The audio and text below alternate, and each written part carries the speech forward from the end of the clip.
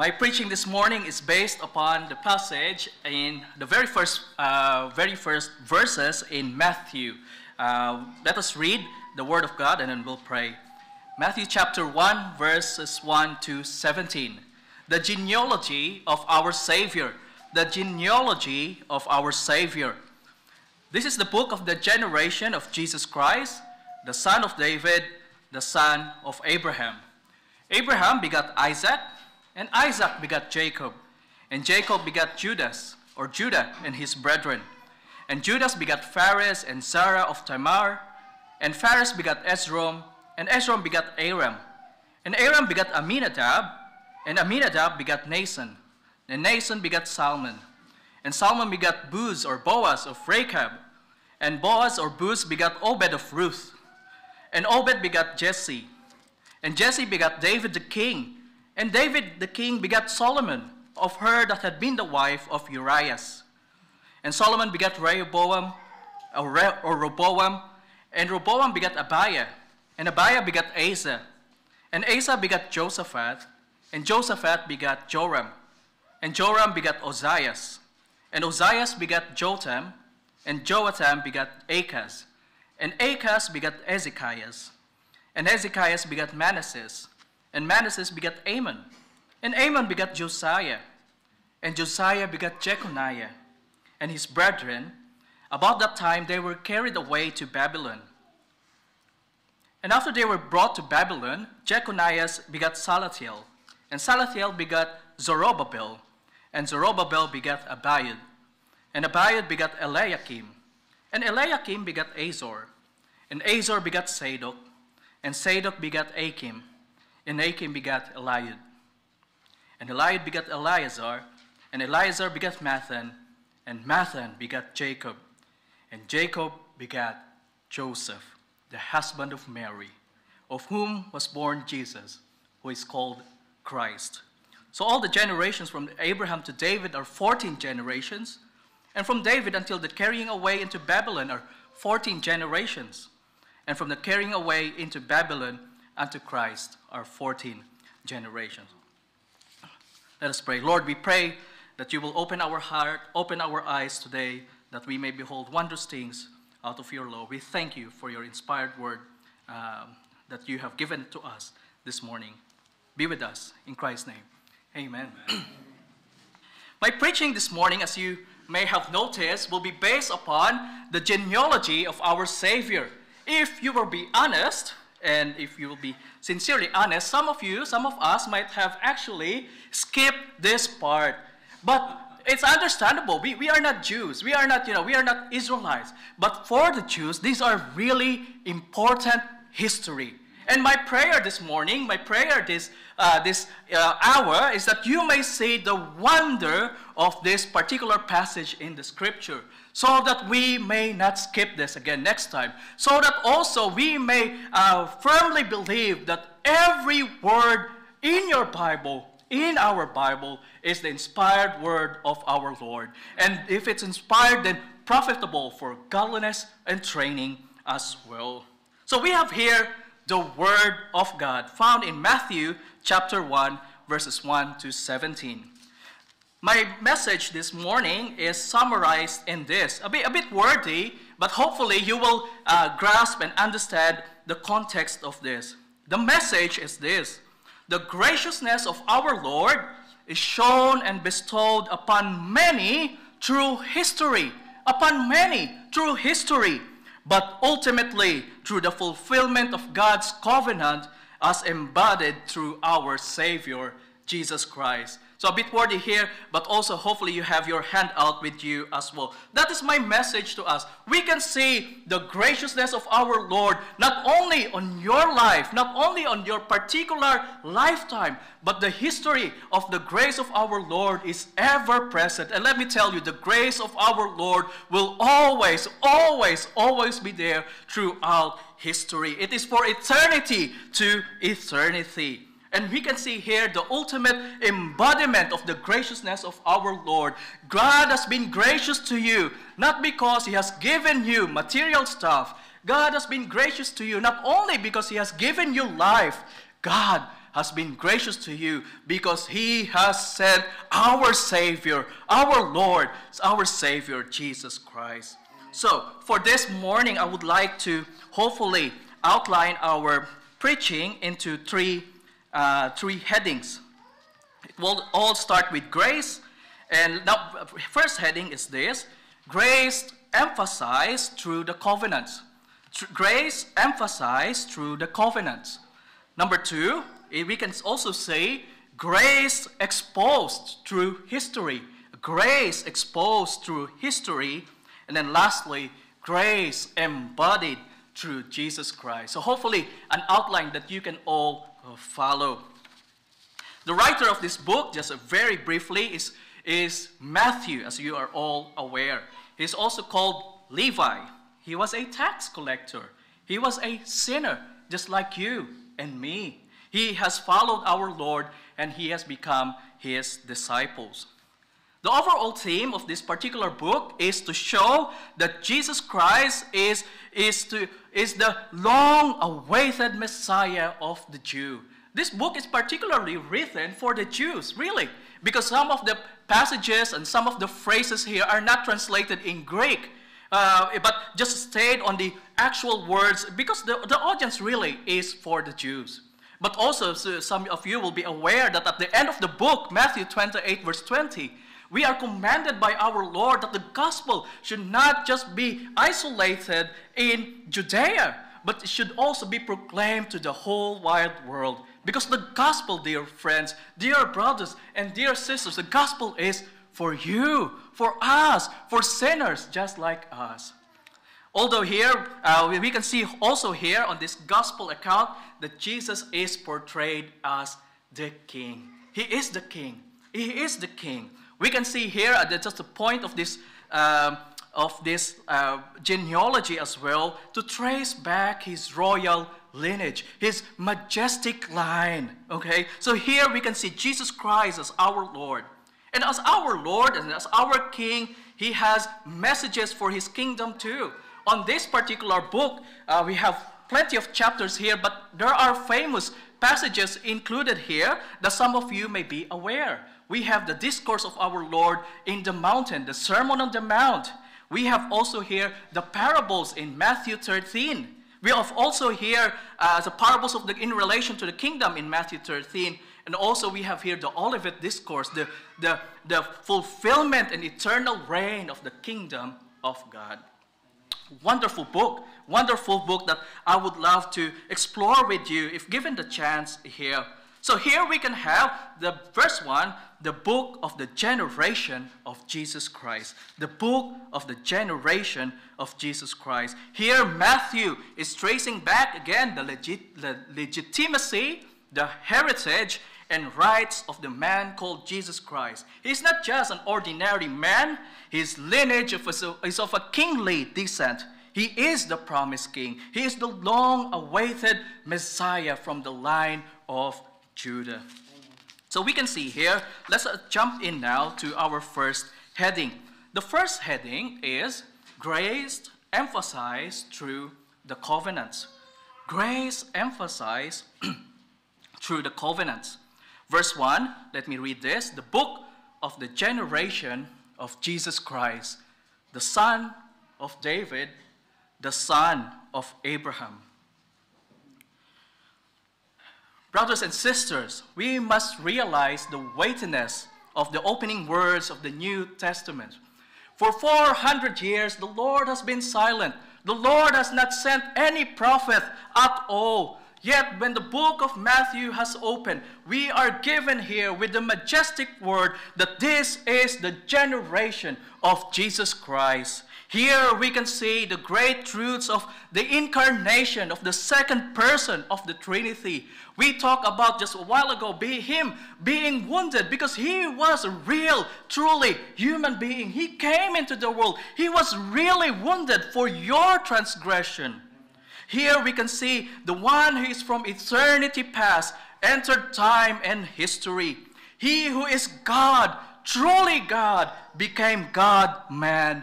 He is the ultimate power. He has the ultimate power and sovereignty, yet became a babe in the manger.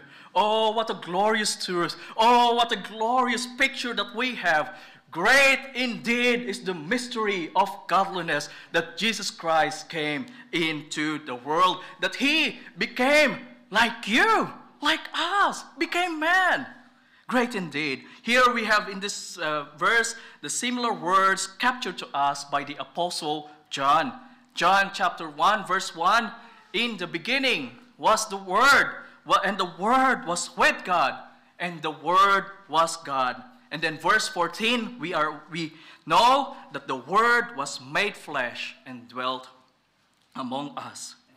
As a Jew, his audience would look at the credentials of the Messiah. For 400 years, for many, many oppressions of the Roman Empire, they are looking for a Savior. Are you the Messiah? Are you the promised one? Are you the Christ? Now let me verify that. Are you from the line of Judah? Are you the son of David? But here in this book, this is the book of the generation of Jesus Christ. He is the truly son of David, the true son of David, and the true son of Abraham. And that is what we're going to look on this just very briefly, some subsections here on this first point. Number one, look at this. He is called the son of David. He is called the son of David. But secondly, also, he is called the son of Abraham. Son of David. David, as we know, is the majestic king of Israel. He is the chosen one of God. He is the apple of God's eye. We remember David's exploit against Goliath and the Philistines. David is the Savior. David is the king at the minds of the Jews. He is the one who has led us against the battle against our enemies. But all this time, David here, we can see he has gone through many difficulties through his life, especially during the reign of King Saul. But all this time, David trusted in the covenant of our Lord to him. This is something found in 2 Samuel chapter 7, verses 12 to 16. 2 Samuel chapter 7, verses 12 to 16. Let me just read these verses to you. It's just really important here. And when thy days be fulfilled, 2 Samuel chapter 7, verse 12, thou shalt sleep with thy fathers, and I will set up thy seed after thee, which shall proceed out of thy bowels, and I will establish his kingdom. He shall build a house for my name, and I will establish the throne of his kingdom forever. I will be his father, and he shall be my son. If he commit iniquity, I will chasten him with the rod of man and with the stripes of the children of men. But thy mercy shall not depart away from him. But my mercy shall not depart away from him, as I took it from Saul, whom I put away before thee. And thine house and thy kingdom shall be established forever before thee. Thy throne shall be established forever. And that is the promise to David. Your kingdom will be forever. 400 and many, many years after that, all Israelites were saying, Lord, have you promised that your kingdom will be established forever? Yet here we are. We are bowing to the Roman emperor. We are conquered by foreign nation. Have you been faithful to your promise? Here God promised that he will establish David's kingdom forever. We will see later on that David has a son whose name is Solomon. He has become successful and wealthy and a powerful king. Maybe during that time they were looking at, Solomon will be here forever. He will establish the kingdom of God forever. But you know the life of Solomon. You know how powerful and how corrupt he became. You know after his life, after his reign, the kingdom of God has been torn into two. You know after the kingdom of God has been torn into two, the one in the north, the one in the south, the north has actually been exiled. And they have gone into idolatry. They have forsaken our Lord. And then soon years afterward, Judah, the kingdom of Judah has failed as well. And then they have nothing. They were not in their land. They were exiled out of the land. And here we are. Lord, are you still true? Have you lied to us, O Lord? What is this covenant that you have been telling us? Well, we have no king. We have no son of David. But here in these opening verses, the generation of Jesus Christ, the son of David. This verse in Matthew chapter 1, verse 1, ought to remind us, dear brothers, dear church, that God is not a man that he should lie, nor had he spoken that he shall not make it good.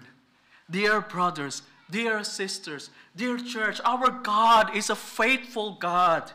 You know yourself that God has been faithful to you throughout many years that you have known him. But God is faithful from eternity to eternity. As the new covenant and this new testament has been opened up to us through the books of Matthew, the Lord is reminding his people that he is faithful. He has kept his words. And here we go. We have Jesus Christ, the Son of David. The Lord has been silent for 400 years. And the people may be asking, has the Lord abandoned us? Has the Lord failed to keep his promise? Is there still a coming king? Or has he altogether lied to our fathers? But here we are. Here we are. He is the true king, born with the royal lineage, born with the legal right to the throne of Israel. He is the true king. He is the King of kings. Through his sacrifice on the cross, God has bestowed on him the name that is above every name, that every knee will bow down to him. I don't know who is your king, but there is something true that one day every one of us will bow down to the true King of heaven and the earth. Yet on the third day he died. That's true for you and for your sins. The Lord died, yet on the third day he rose again, victorious, crowned with many crowns, victorious over death, and is now seated forever as our King. Jesus is the King. He is the Son of David. He is reigning now, and he will reign forever and ever.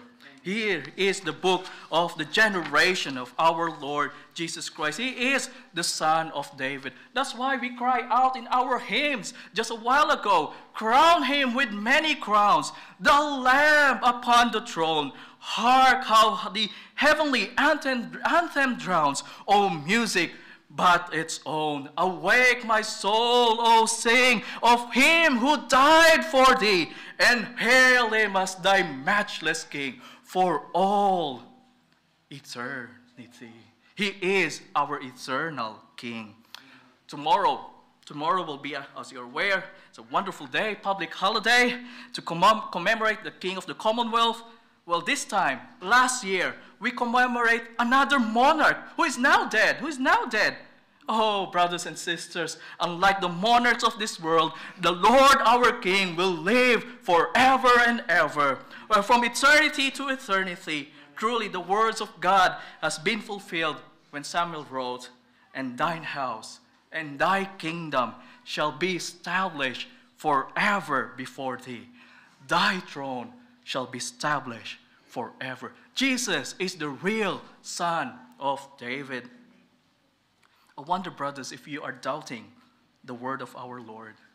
I wonder, brothers and sisters, if you are like the Israelites, the Jews during that time, before the entry of the babe in the manger in the world, doubting God's promises, doubting God's word and covenant. He will keep his promise, dear brothers. And that's what my encouragement to you. The Lord is a faithful God. He has kept his promise. He will always keep his promise to you. Psalm 9 verse 10. Psalm 9 verse 10. And they know that thy name will put, and they that know thy name will put their trust in thee. For thou, O Lord, hast not forsaken them that seek thee. Seek the Lord, brothers and sisters. Trust in him. Trust in him. He will not forsake you. He has never forsaken anyone who has called on him. You may have abandoned God. You may have forsaken our Lord. but he has not abandoned you. He has not abandoned you, dear brothers, you, dear sisters. He has not forsaken you. I wonder, brothers also and sisters, if Jesus is your king, if Jesus is your king, would you actually sincerely saying as well, King of my life, I crown thee now, thine shall the glory be. Have you pledged your allegiance to the real King of the heavens and the earth? Have you offered your life? Have you offered your talent? Have you given everything for him and for his kingdom? If not, why not? Why not? Why would you serve other kings? Well, why would you serve other kingdoms? Why would you serve that which whoever didn't die for you at all, who has not been faithful to you? Come to the gracious King. Bow your knee to the one who has given your life to you. So he is the son of David. But notice here also, secondly, on this section here, he is also called the son of Abraham. The son of Abraham. Verse 1, the book of the generation of Jesus Christ, the son of David, the son of Abraham. Here, we are not only directed to the royal lineage of Jesus, but also to his identity. He is the true son of Abraham. He is a Jew, a real Jew. His father is Father Abraham. He belongs to the chosen people, the Israelites themselves, the heir to the promise of God. He is the true, he is real son of Abraham.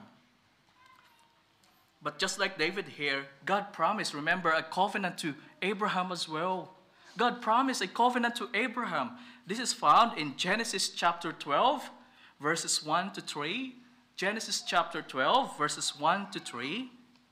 And then later on in Genesis 22, verse 18. Let me just read Genesis chapter 12. Now the Lord said unto Abram, Get thee out of thy country, and from thy kindred, and from thy father's house, unto a land that I will show thee. And I will make of thee a great nation, and I will bless thee, and make thy name great, and thou shalt be a blessing. And I will bless them that bless thee, and curse him that curseth thee, and in thee shall all the families of the earth be blessed. And then reiterated on Genesis chapter 22, verse 18. Genesis chapter 22, verse 18.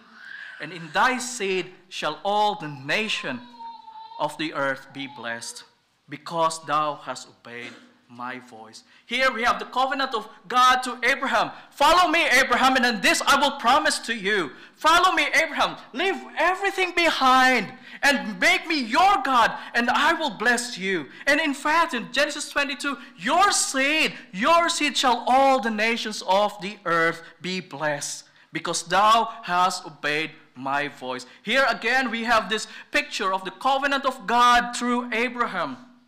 And true indeed that the Lord has blessed the immediate son of Abraham. The immediate son of Abraham was Isaac. The Lord has blessed Isaac with many people. The Lord has blessed Isaac with many possessions. But ultimately, this word has been fulfilled through Jesus, the ultimate son of Abraham. Just like Isaac, Jesus was the only begotten son of God. Just like Isaac, Jesus was offered too, but he was the ram, he was the lamb, he was the sacrifice for my sin and for your sin. And just like Isaac, we have proven indeed that God is Yahweh Jireh, Jehovah Jireh, God who provides the sacrifice, and that sacrifice is in the cross for you and for me. That's why Galatians chapter 3, verse 16 is an important passage. We will read this again. Galatians chapter 3, verse 16. Now to Abraham and his seed, singular, were the promises made. He said not to seeds as to many, but as of one, and to thy seed, which is Jesus Christ. The point of point of Galatians here is saying that this promise to Abraham has been fulfilled not through Isaac, but through Jesus Christ. Brothers and sisters, and what's What's the takeaway for us for this? Well, brothers and sisters, through Jesus, the son of Abraham, he has borne many sons of glory. Here we are. We don't even have, if we trace our lineage in a way, some of us came from different places. Some of us came from different countries. Some of us came from different continents. But probably none of us can trace back our roots to Abraham. But no, through the Son of Abraham, through Jesus Christ, we have become sons of Abraham too. How can you say, dear brothers, if you put your faith in Jesus Christ, you did not become, you become then a son of Abraham. You brothers are testament to it. You sisters can testify to it. From many tongues, from many nations, he has called his people. It is through our Lord, it is through our Savior that he has called many sons. Look at this picture, just wonderful picture here. Revelation chapter 7 verse 9. Revelation chapter 7 verse 9. After this I beheld, and lo, a great multitude, which no man could number, of all nations and kindred and people and of tongues, and stood, all of them, all of us, all of our truly sons of Abraham, all of us standing before the throne of God, with all the multitudes of believers in Christ, from the first generations to the next generations, from many countries, all throughout gathered. And look at this, what are they doing? They are before the Lamb, clothed with white robes and palms in their hands, crying out, Jesus Christ is our Lord. He is the true King. He is the true King. We can see, brothers and sisters, as we wrap up this section here, that indeed God's grace is shown and emphasized through the covenants we have just briefly explored. Where is grace in this? Where is grace in this? Well, God could have easily abandoned Abraham. God could have easily abandoned and forget David. Abraham and David, though mighty men, are sinful men. Abraham sinned against God. David sinned against God. Yet the Lord chose to keep his promise. It is covenant, brothers and sisters. A covenant that will love, the Lord will love his people. This is grace, dear brothers and sisters, that we have been given what we don't deserve at all. God kept his promise. Not because of you, but because he is a faithful God. He is a faithful God. Despite our sinfulness, you can come to him. He made a promise that those who call upon him will be saved. It is a settled promise. It is a never-dying covenant. Will you come to him now? Will you at this moment believe? Would you try the faithfulness of our Lord? Try it, taste it, and see the goodness of our Lord. So here we can see the grace of God emphasized through the covenants. Very briefly then, let's move on to the second point. It's the grace exposed through history. It's the grace exposed through history. Here we can see a few observations here, and verses 2 to 5. We have two items here: God's keeping of his people and God's extraordinary use of ordinary people. It is grace exposed through the history of the Israelites. We can see, and you can read for yourself, verses 2 to 5, the names, very famous names in the Bible here. And we can see names, for example, here we can see first and foremost God's keeping of his people. We can see Abraham. In verses 2, how many times the life of Abraham has been in danger? Remember when he was in Egypt, Abraham and Sarah has to lie just for them to survive. Look at the life of Jacob. Here we can see God's keeping of his people and the 12 tribes. They could have easily been obliterated by a famine ravaging the land, but the Lord kept them through Moses. In Egypt, the people could have been easily annihilated by the Pharaoh, yet Moses delivered them. Same as well in the history of Boaz, something that we have heard a few weeks ago, and Obed and Salmon. They were all sustained and kept by the grace of God. Verses 6 to 11 here, we can see the names that pertain to the kingdoms of God and the kings of Israel and Judah. Verses 6 to 11. We look back as well to the history during the monarchy of Israel. God led them, preserved them through kings. During this time, God could have easily abandoned them. The king themselves led the people away from God. Yet the Lord has sent multiple prophets during this time, urging them into repentance. You have prophets like Isaiah and Jeremiah and Hosea, and calling them, repent, call upon the Lord, call upon the Lord. We have here Ezekiel chapter 33, verse 11. Say unto them, this is our Lord. As I live, saith the Lord, I have no pleasure in the death of the wicked, but that the wicked turn from his way and live. Turn ye from your evil ways, for why will ye die, O house of Israel? Here we can see God's keeping of his people. And maybe you will say, what? Well, they were in exile, remember? The Lord has thrown them out of the land, remember? And even in exile, you can see the lineage of his people. That's the point of this passage. You can see the lineage. You can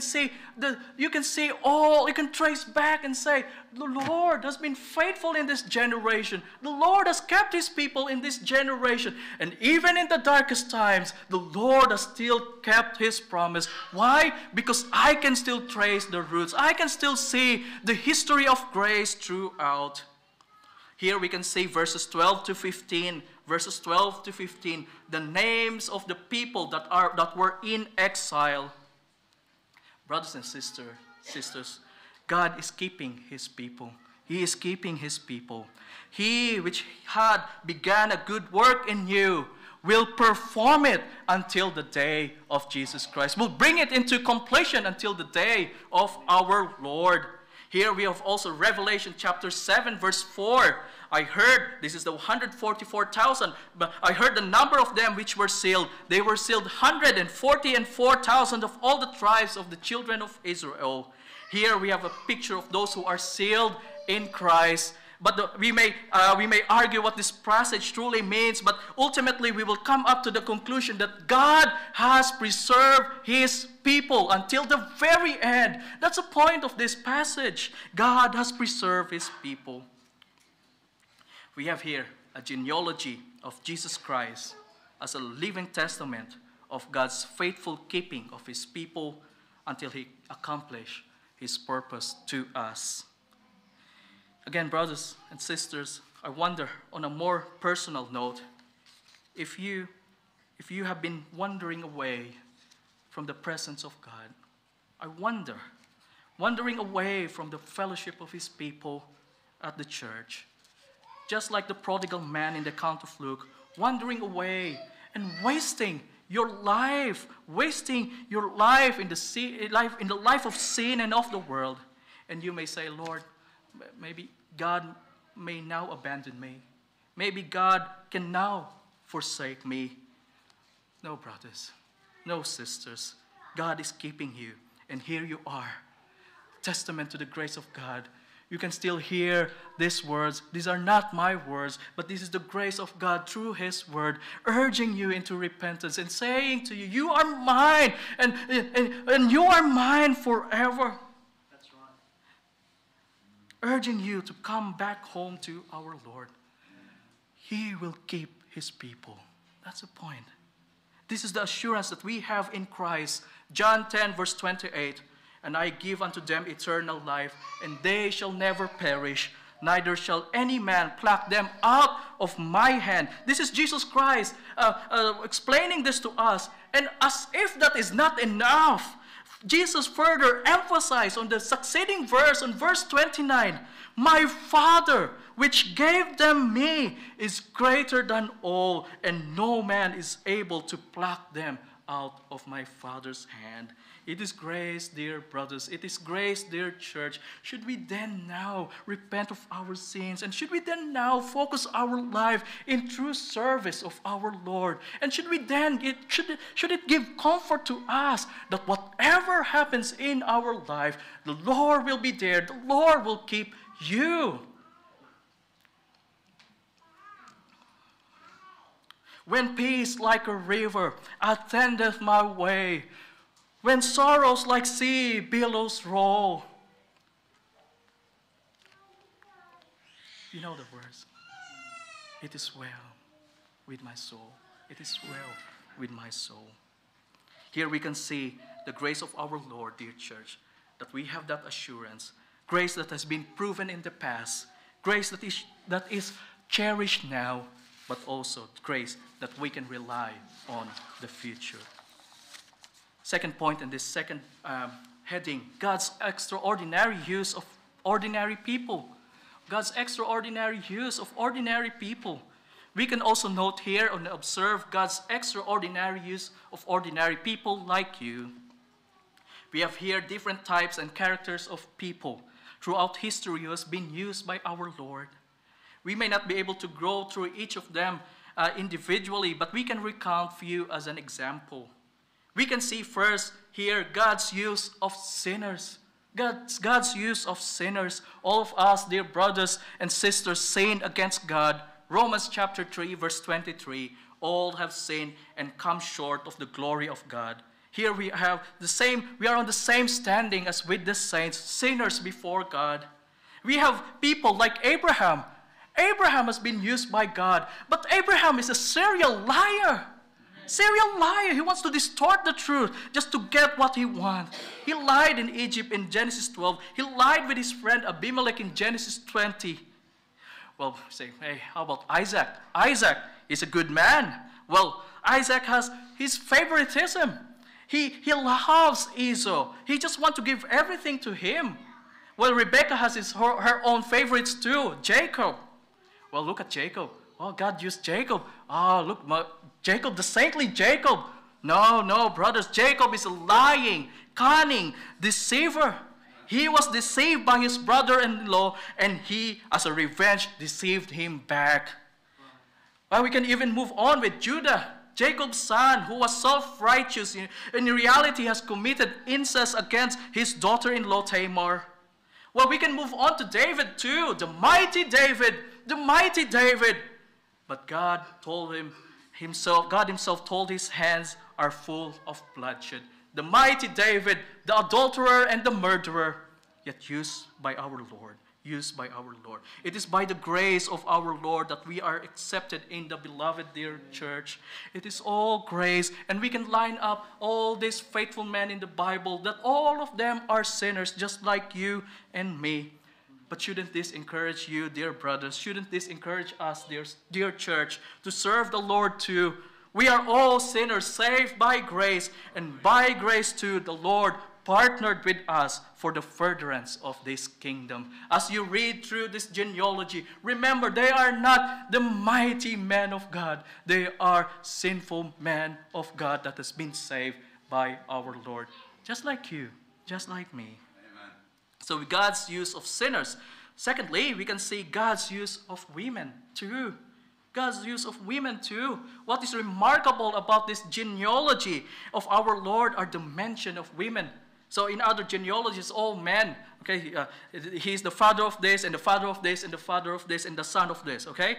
God is also here, we can notice, not only using men for his kingdom, but also the women too. And dear sisters, I hope that you are encouraged in whatever state of life that you are, to serve the Lord in whatever capacity that you have. Look at this, Thamar was here mentioned. The Lord has showed grace to her.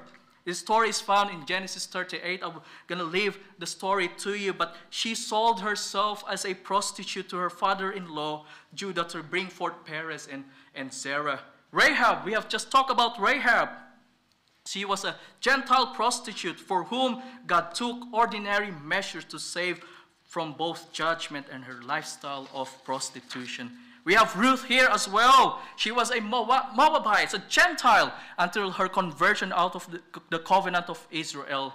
And also lastly here we have the wife of Urias, Bathsheba. Yet the Lord has showed grace to these women, and the Lord is encouraging women that He is the gracious God, not only of man, but also of women, of all the people in this world. I wonder, dear sisters, if you are hesitating to serve in whatever capacity, dear sisters, you can by the grace of our Lord. One of the prolific hymn writer her name is Fanny Crosby, as you are aware. She has written wonderful hymns with Blessed Assurance, All the Way My Saviour Leads Me. She has written more than 8,000 hymns and gospel songs with more than 100 million copies printed. She's also known for her teaching and her rescue mission. And by the end of the 19th century, she was a household name. Dear brothers, dear sisters, just like the women of this genealogy, you can be used by God too. You can be used by our King. So here we can see grace exposed through history very briefly, and I hope that is sufficient for this hour. Lastly then, last heading, grace embodied through Jesus Christ. Grace embodied through Jesus Christ very briefly. Verse 16 to 17, and Jacob begat Joseph, the husband of Mary, of whom was born Jesus. Lastly now, we can look finally to our Savior. He is, number one, He is the Savior. He is the Savior. His name is Jesus. His name bears His mission. Matthew chapter 1 verse 21, and she shall bring forth a son, and thou shalt call his name Jesus. Why? Why? For He shall save His people from their sins. Matthew chapter 18 verse 11, for the Son of Man is come to save that which was lost. Yes, true indeed that the leaders of other religion became man. They became man. They were human. But only Christianity tells us that the Lord became man to save us from the misery of our sins. The preachers of other religions were human, but our Lord alone became man, and the man with a particular mission to save us from the misery of our sins. His name is Jesus, the fairest above all names. He is the Savior. He is your Savior. The reason God graciously kept His people and kept His promise is so that Jesus will be born, that He may save you, us, those who call upon the name of the Lord. I wonder if you have a Savior. I wonder if you reckon yourself to be your Savior. Or I wonder if you have other Saviors, or there is only one, and His name is Jesus. He is the Savior. His name is Jesus. But lastly, He is also the Christ. The Christ. We have here the title given to Jesus. He is the Christ. The word Christ means the anointed one. Anointed by whom? By our Lord Himself, the God the Father, anointing Him to be His Son. Anointed for what? He was anointed the King of Israel in the same manner that David was anointed as a king. Well, on these opening passages here, we have the generations of our Lord, generation of Jesus Christ. A new king was born, king from the line of David, a king from the line of Abraham. His name is Jesus Christ. So this morning, brothers and sisters, we touch upon three major themes. Grace emphasized through the covenants, grace exposed through history, and then lastly, grace embodied through Jesus Christ. In closing, may I ask, what is your lineage? What is your lineage? And I say, your spiritual lineage. Whose sons and daughters are you now? Hebrews chapter 2 verse 10, He brings many sons unto glory. John chapter 1 verse 12, but as many as receive Him, to them He gave power to become the sons of God. Will you say, David, the Son of God, Joshua, the Son of God, come to our Lord. He's offering free salvation. He is the Savior. He is your Savior. Let us pray. Lord, we thank you again that you came into this world as Jesus, the Savior of this world, and Christ, the Anointed One. We thank you, Lord, that as we look back, short review of the history, oh Lord, we can see grace throughout. Lord, keep the word in our hearts today, that we may benefit from it, and may those who has not called upon you may call upon you today, oh God. Thank you for your faithfulness. In Jesus' name, amen. Amen. Thank you.